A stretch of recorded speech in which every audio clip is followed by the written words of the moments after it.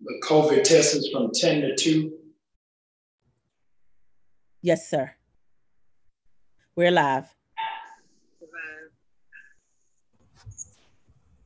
Mondays are typically considered the hardest day of the week. But while we've been under quarantine and battling through COVID, it's been a whole lot of Mondays. But we're so grateful that Monday is always on the other side of Sunday. Sunday is symbolic of resurrection. Nobody said the road was going to be easy. I just don't believe he's brought us this far to leave us now. I'm thankful that you've allowed me to interrupt your evening for a dialogue and a conversation that I think will fully outrank whatever it is you've been glued to on Netflix and the drudgery that we've all been bombarded with on CNN, MSNBC, and Fox. COVID is real, corruption is not extinct, but Christ still reigns supreme. I want to ask that you would enlarge the circle of this conversation by doing what I ordinarily ask of you, and that you would tag somebody, tell somebody, and text somebody. Ask that you would share this. There is no Monday Night Football, so this is Monday Night Conversation. My executive pastor is on with us on tonight. And I just felt compelled early this morning. He fell in my heart and in my spirit that we would have a conversation from a larger perspective and from a different world view, from a different generation, so that we can help interpret the times and see exactly what God is saying and why the earth seems to be responding in such a fashion. I know all of us have been inundated with what we have seen in social media, what it is that we're experiencing on cable television, and it is nearing almost numbing that you really can't go on. I went on today saying I wasn't going to watch the news today because I just needed the emotional, psychological, and even a spiritual Selah moment from it. Those of you who are just really strained and stretched to the regard of what it is that we have been experiencing and seeing, put some hearts on the screen for me quickly and come on in the room before we put on scuba gear and go into a deep dive to really search out the treasures of what it is that we have before us. We're going to begin in just 1 minute. In just 1 minute, we're going to begin the conversation and the dialogue. I want you to come on. I'm going to do something special on this weekend that I don't want you to miss. On Friday, let me back up. We've dealt with mental health, and I brought in my sister, Dr. Tamara Bryant Davis, to help us just have a seat on the couch. I did the Saturday before Mother's Day conversation with Dr. C. I just want to talk to my mother. And then last week, I did a dialogue with my father, Bishop John Richard Bryant, on daddy issues. This coming Friday, I'm going to do something I have never, ever done, ever in life. This coming Friday at 6:30 p.m., I'm going to have a conversation with my daughters and hear from them about what it is that they've been feeling and what it is that they have been experiencing. I want to invite parents to watch this with their children so that they can have a whole nother perspective about Black Lives Matter, about protests, about marches, about riots, about the church. These are real Gen Zers. And so we're going to have a discussion with them Friday evening at 6:30. So parents and children, I want you to please pull up a seat as I have a uncut, candid conversation with Grace Angel on the door. I'm telling you, it's going to beat the Disney Channel and Nickelodeon meets the BET Awards all wrapped up in one. Many of you all have not had an opportunity to cast a glance at their whimsical personalities, but you are going to be amazed, as I am, every time that I talk to them. Pastor Lemons, thank you for taking some time on your day off. I know you have been resting all day long. We don't do that in New Birth, but I'm happy that you're throwing that out there. Like we rest. We serve the Lord with gladness. I had a conversation sometime last week.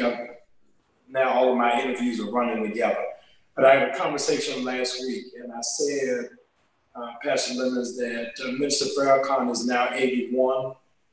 Reverend Jesse Jackson is 79. Reverend Al Sharpton is 64.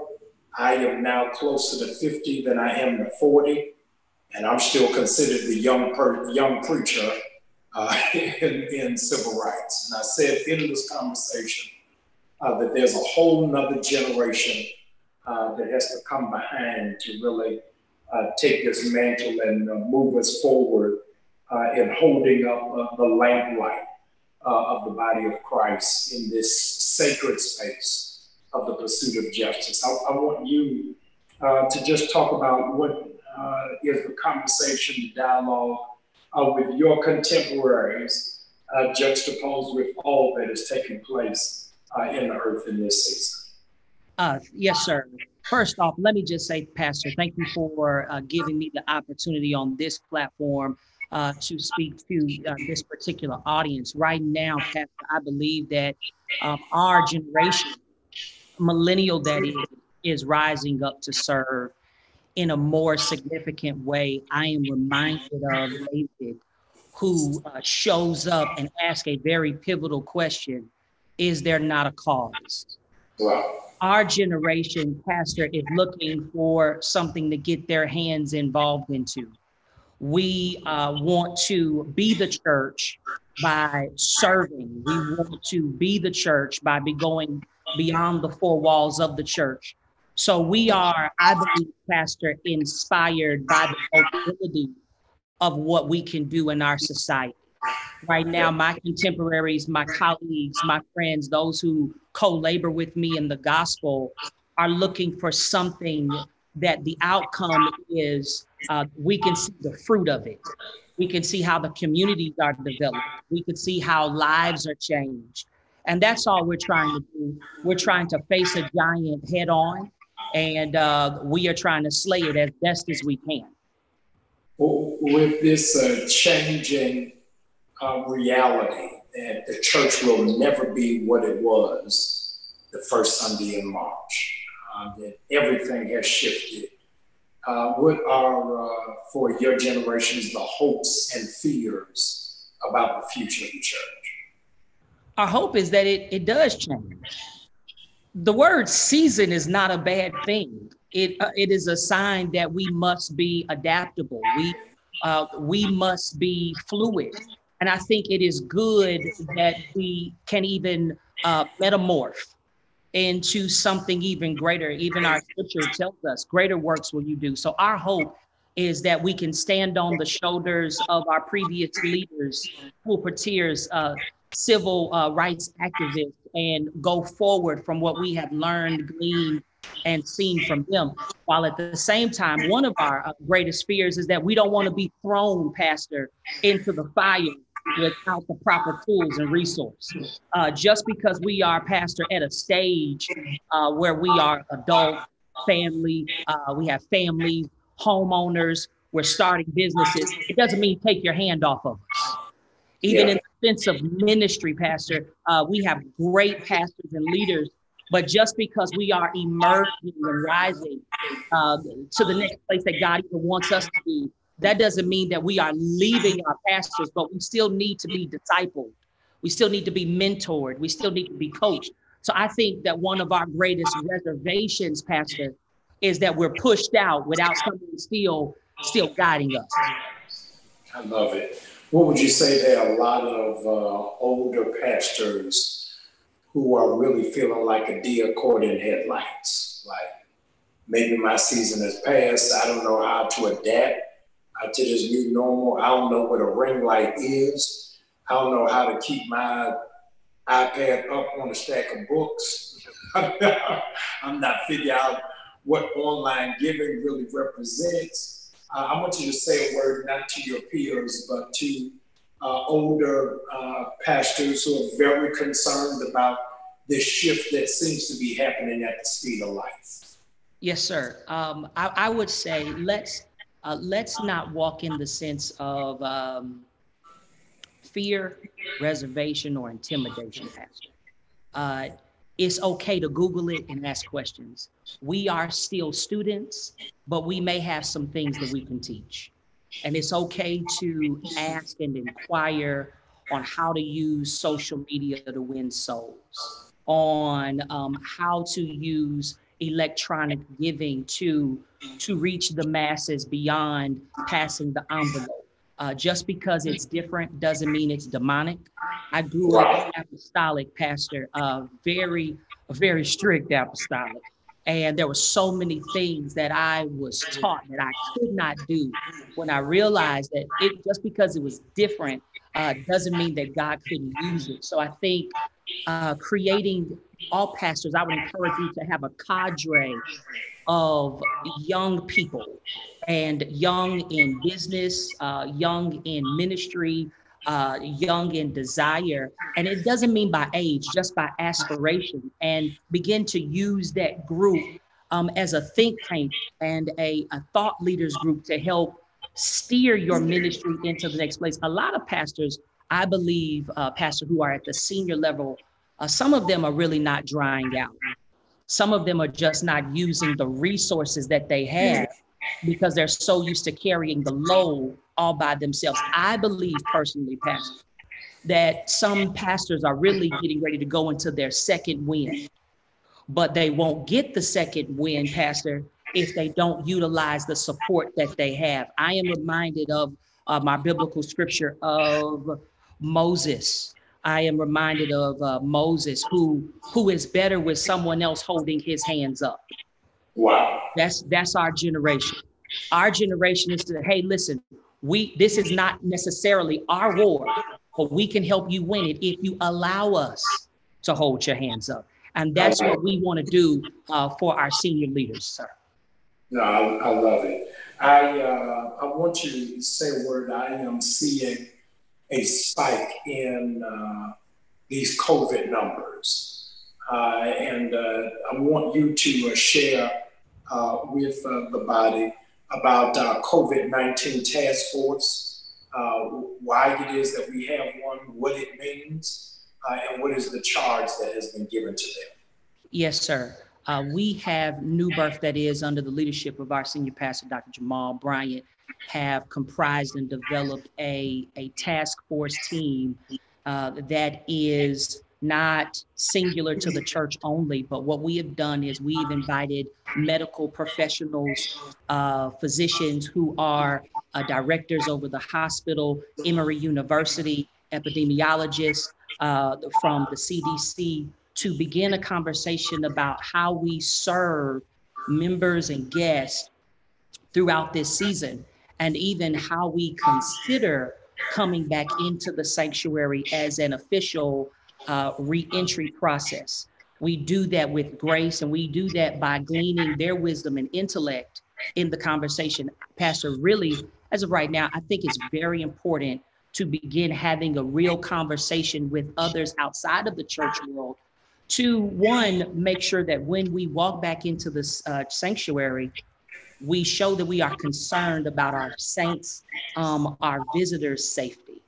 Another thing is that we are fully aware of what's going on in our society. The Bible is clear, we perish for the lack of knowledge. And it is clear that there are those who are outside of the scope, if you will, Pastor, of the church, who can help us with being most effective with serving our members, our guests.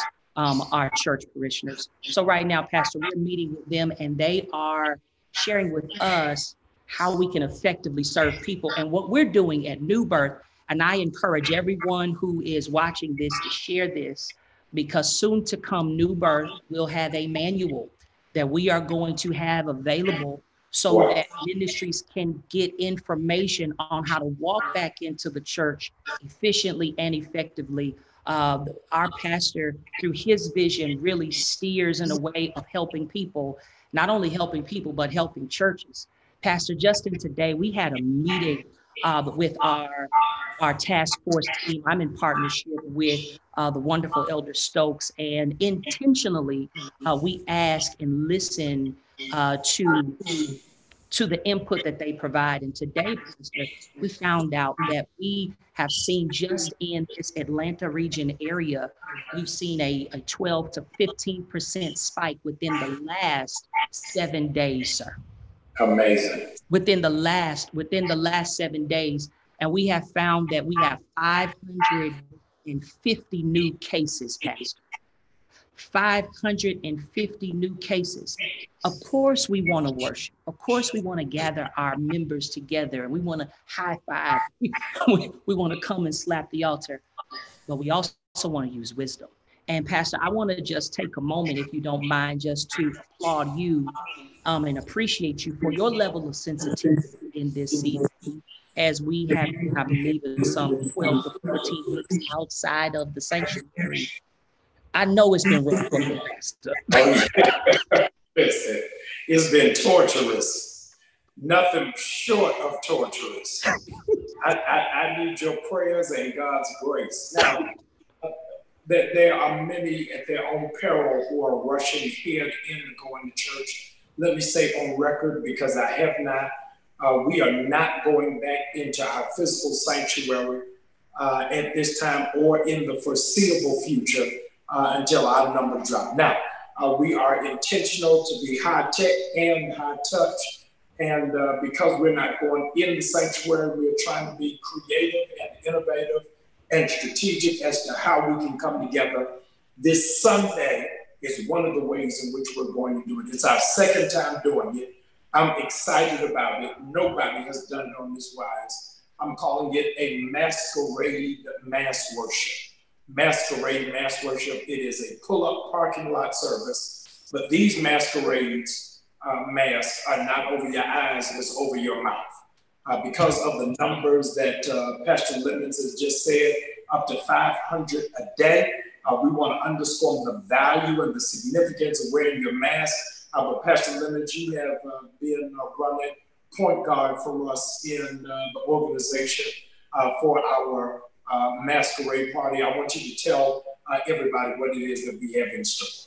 Yes, sir. So if I may, Pastor, let me go right back to that thought on COVID. What we're doing in this task force is we are pivoting. We're in the same position, but we just adjusted. And that's where we are. And that's how we're doing it, even with this pull-up experience. It's going to be a party, everybody. So if you are anywhere near the Atlanta area, that means Florida, North Carolina. If you are in Florida, do not come. If you are in Florida, do not listen to colleague limits. I want you to stay right there.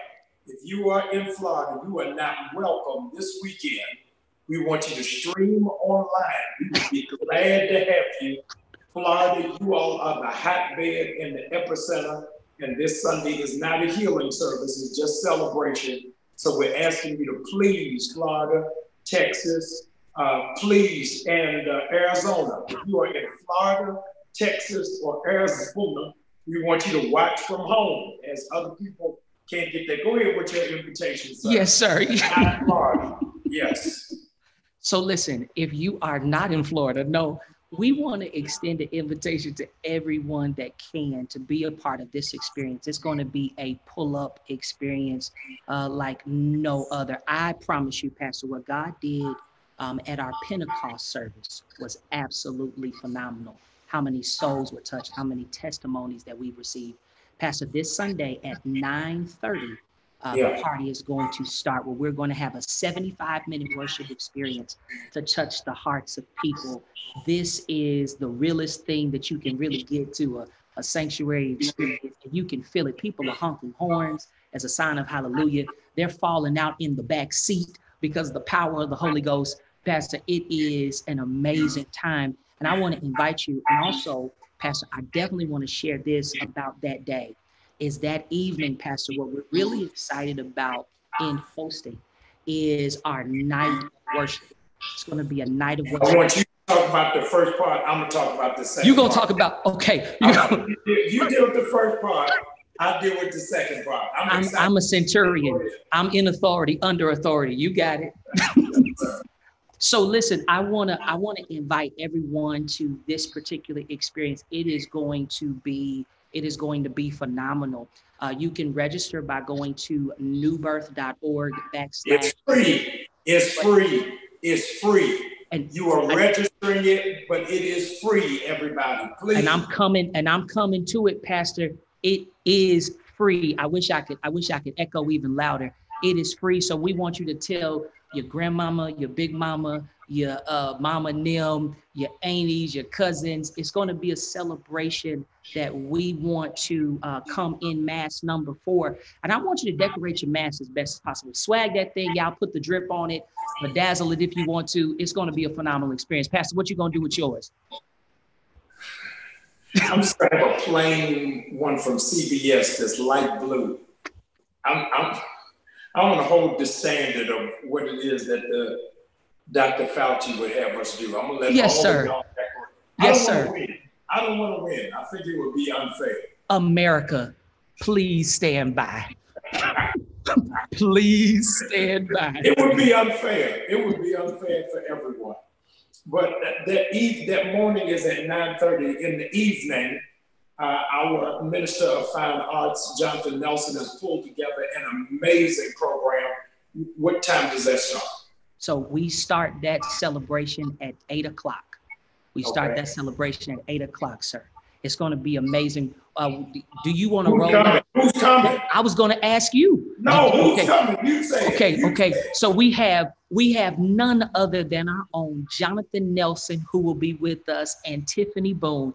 They're going to absolutely blow it out the water. Now, listen, y'all know every Sunday, as you've been watching, you've been blessed by our service. So I encourage you to come under the open heaven and hear them live in action as well, Pastor.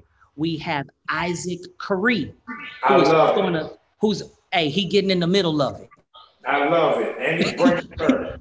He gets in the middle of it. We also have Rudy Currents, who's going to be with us, and none other than Miss Jacqueline Carr is going to be with us as well, Pastor. I promise you, I'm going to be under the stage by the time the night is over. Listen, I'm going to bring smelling salt. Now, this is the big announcement. You all know New Birth, my staff, my team knows I got one operating rule of procedure. If any other church is doing it, I'm not doing it. We are doing what no church is doing on Sunday. We just got the permit today. I'm excited. You all, first of all, Sunday night is not for us 4th of July celebration because it's the 5th. So it is our Freedom Festival, red, black, and green. We coming in there strong, no justice, no peace, fight the power, Black Lives Matter, Isaac Curry, Jacqueline Carr, Jonathan Nelson, Tiffany Boone. Then after that, because of COVID, we got no competition. Nobody else has a permit for it. Nobody else is ready. We doing it. At New Birth, are y'all ready for this? We are having a fireworks show. Maybe y'all didn't hear me. Is this Wi-Fi dial-up? We having a fireworks explosion. I want you to bring your kids, bring Nana and them, bring everybody. You've not seen it on this wise. I'm telling you, if you got bad nerves, this is not for you. I'm telling you, if you got anxiety, this is not for you, because it's going to be going all the way off Sunday night at our Freedom Festival. I want you to pull that sunroof back, but stay in your car and keep your mask on, because we had to negotiate hard and strong with the county officials to allow us to do it. And I'm excited and elated that even in the middle of a pandemic, we can still have this firework explosion. Any other thing they need to know about Sunday? Yes. It's wrong not to be there. It's wrong not to be there. We want to overextend the invitation for you to come. There will be food trucks at the evening experience, Pastor. So if you're hungry, we'll have food for you that you can pick up. We will be practicing social distancing.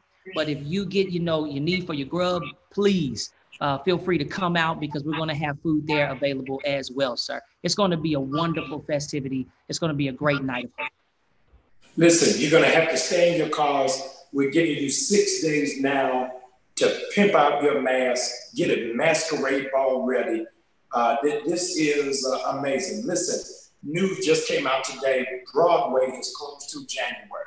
So all of your theatrical, artistic instincts, put it on that mask. Make it as an amazing bonding activity with you and your children.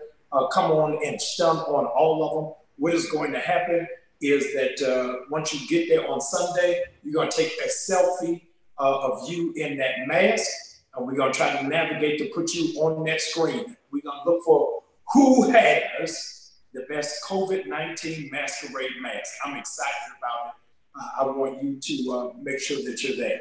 The real danger that is looming amongst us is that initially when we went into quarantine for COVID in March, they said the second wave wasn't going to come until the fall, September, October. Today, World Health Organization did a global press conference saying it may not be a second wave, it may just sustain. Numbers are absolutely dizzying. To this end, I'm glad to share with you that on tomorrow, we're doing a pop-up. Who does this? We're doing a pop-up COVID-19 testing. Pop-up COVID-19 testing, we're partnering with DeKalb County, 100 Black men of Atlanta, or 100 Black men of DeKalb, and from 10 until 2, you can pull on the New Births campus. You all know we already do a big, and you can get tested, and within a couple of days, you'll be able to get those results so that when you come on Sunday, you will have peace about what it is that you carry. Now, do you want Pastor Lim to talk about our partnership with Uber?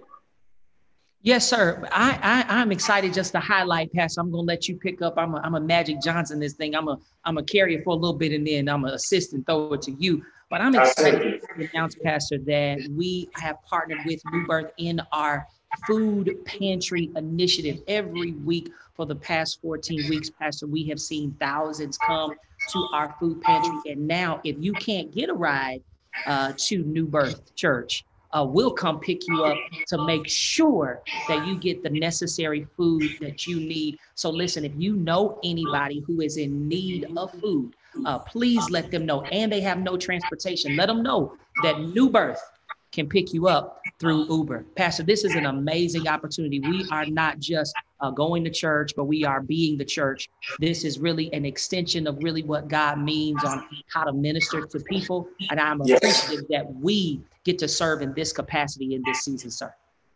Amazingly, we have a few vouchers, about 100 vouchers left for tomorrow. For those of you who need a ride, in order for you to ride in Uber, you have to send us an email tonight, and our team will send you right back your Uber code. Send it at rsvp@newbirth.org, rsvp@newbirth.org. Pastor Lemons serves nobly on our staff and a part of our team. All of you, if you're following me, obviously you know who it is that I am. But I want you to know who are the miracle workers of New Birth are our volunteers. It's amazing. When Jesus turned water into wine, it wouldn't have worked if they wouldn't have moved those cisterns and started pouring the water. It wasn't the disciples that did it. It was the volunteers that did it. The volunteers of New Birth are a team like I have never seen, modeling, exuding, and exemplifying a servant's heart. As you very well know, this weekend is a holiday weekend. As pastor, I'm the spiritual CEO of the church. I was shutting down our King's Table this weekend. And I had an uprising of anarchy within my volunteer corps that said, Pastor, hunger doesn't stop because of a holiday. We're going to be here. I said, man, y'all ain't gonna make me look bad. If y'all gonna be here, we're gonna be here. So the good news is, just as we have done the last, I can't even believe I'm saying this, 14 Saturdays, this coming Saturday, we're doing no less. Now, let me tell you how the hand of God is just massaging everything that we do, all of our efforts, all of our work, all of our vision, all of our dreams. Our vision to feed the community went from 300 a month to 1,000 a week to 8,000. We're partnering with World Vision that does astounding work all over the globe.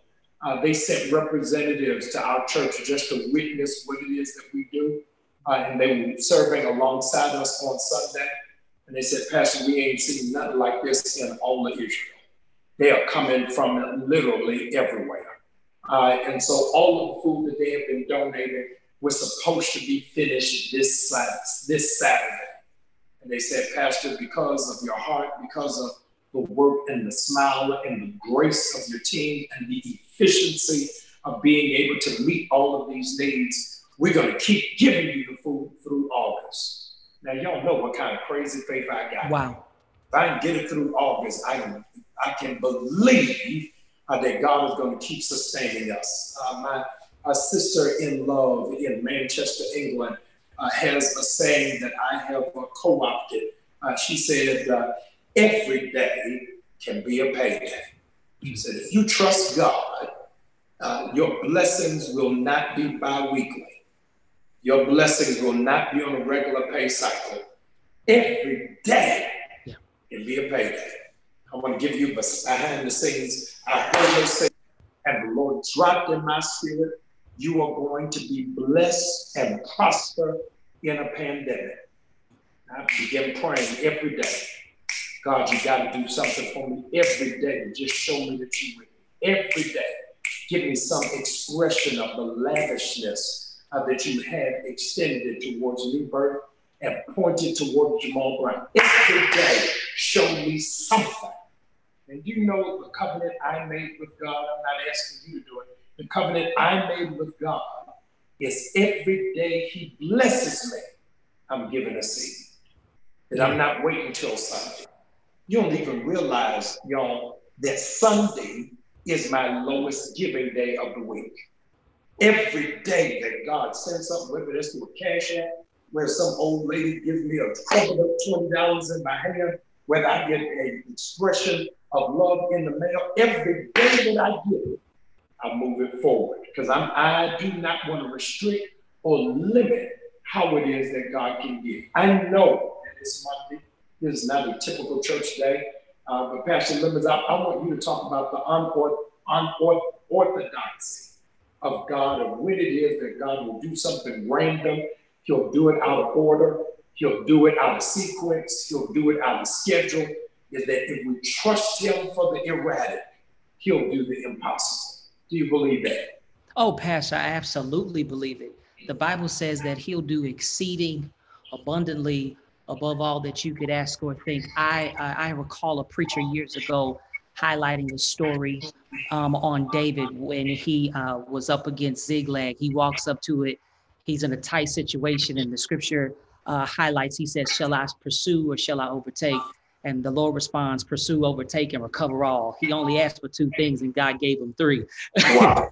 God is always going to blow your mind, always when you least expect it. And I think that we have to start walking in a level of faith that we start believing that I don't know how it's going to come, but I know that it's coming. And Yes. Pastor, I am in agreement for spontaneous blessings, things in the mail, random phone calls. Yes. And I think that we ought to have a spirit of expectation, not just when you least expect it, but I do expect it. Wow. I do expect God to do some things that when he does it, Pastor, it makes people say, when you tell people, you lying. Right. you lying. Stop lying. No, I believe, Pastor, I come in agreement with your word. And for those who just heard our pastor, for those who are listening in, I want you to come in agreement with his word that this is the season that you will prosper in a pandemic, that this will be your Goshen, that this will be the space in your life where God continues to open your eyes and you see his wonders, even when you see the world coming into calamity. The glory of God will fall, hear me, on your house. The glory of God will fall on your house, and angels are protecting your house because you received the word from our pastor. So, Pastor, I feel like because you said it, we need to put it in our heart, an opportunity and purpose in our heart on how to sow tonight. Because in reality, as we sow our seed, that's how we can look to God for the harvest in our life in even the most unique seasons. I love it. I want those of you who are watching on whatever platform you're on, you're coming in agreement with Pastor Lemons and myself. I want you to write on the screen right now, I expect it. Now, whatever comes after that, that's between you and our God. But I want you to write that down now. I expect it. You know what I expect? I expect the hundreds who are coming to New Birth to be tested on tomorrow are going to come back having tested negative. I expect it. I expect that the thousands who will come on Saturday to be fed, nobody is going to be left behind, and that resources are going to come in every direction. I expect people who have not gone to church in eons, who have given up on church, stopped having confidence in church, are going to pull up in the parking lot on Sunday. I expect souls to get saved, and they're not even at a physical altar, but at an electronic altar. I expect that something is going to break out when I do the interview with my children on Friday, that your children are going to get filled with the Holy Spirit. I expect your whole family to be able to witness the signs and the wonders of God. I expect God to unleash money that is owed to you, back checks that are supposed to be coming, which your previous job should have had. The money you have been waiting for is about to be released. Here it is. I expect it. Pastor Lemons, before it is that we ask for that seed, I want you to pray for every person who is watching with us on tonight, that their expectation might rise, that their faith may go to another level, that every opportunity, every encounter that God has put in our hearts to orchestrate and to engineer, that they're going to be the beneficiaries of. Would you pray for us now? Yes, sir. Lord, I want to thank you right now for everyone who is watching, who is listening, that is expecting. Lord, I thank you for those who are carrying something that they're ready to birth out.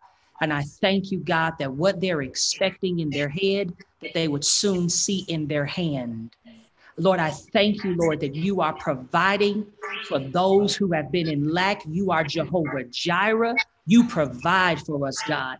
And I thank you, God, for those who have been furloughed, that you would be favorable and you would find them in their situation and you would show up in their life.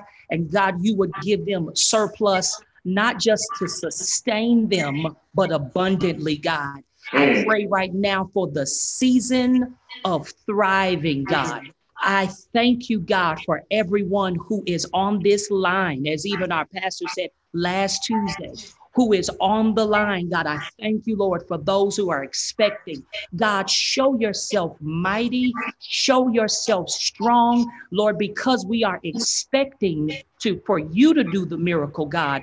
We can rest in peace, God. You said in your word that he who keeps Israel neither slumbers nor sleeps. So God, I thank you that I can rest in your bosom, even when the world is ablaze. God, I thank you that you are showing up, and God, you are providing. God, I expect my family members to come out of this and be healed. God, you are Jehovah Rapha. You heal us, God. I expect, God, for minds to be regulated. I expect, God, for addictions to be broken. I expect, God, for marriages to be reconciled. I expect, God, for my child to get a scholarship that they even don't deserve. God, I expect, God, for that job that I put in the application for to call me back even during a pandemic. God, I expect, God, for what I put down on that investment to show me a great return on investment. God, I expect, God, from everyone that's connected to this church to flourish and be happy. I expect, God, for my child's GPA to go up. I expect, God, for love, peace, and harmony.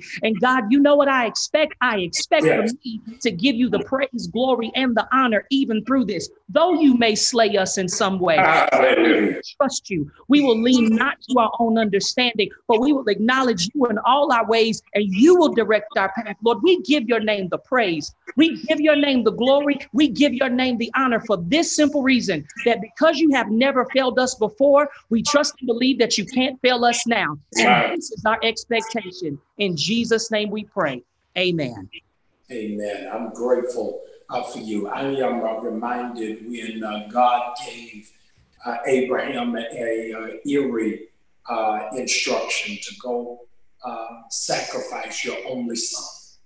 And Isaac was given that instruction. He said to the servants, we will return. He expected God to do it. He didn't know how God was going to do it, but knew that they were going to come back. I want you to come into agreement for whatever it is that you are expecting God for.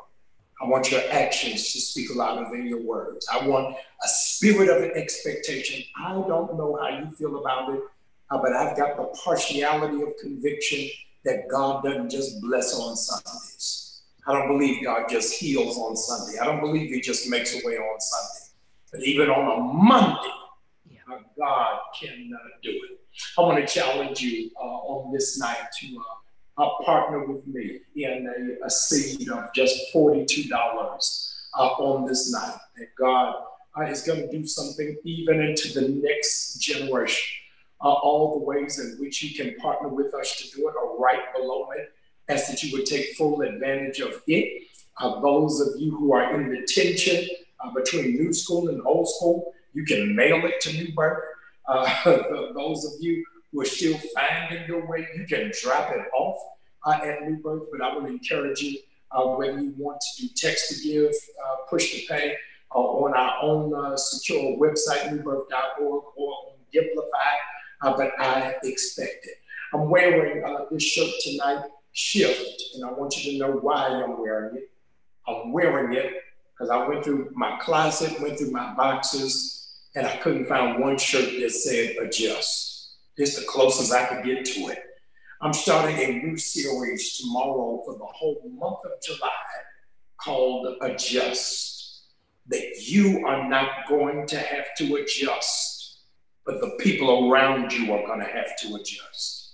Those of you who have become contortionists in COVID-19, keep having to shift your limbs and your mouth and your conversation and your language and your lifestyle and your money.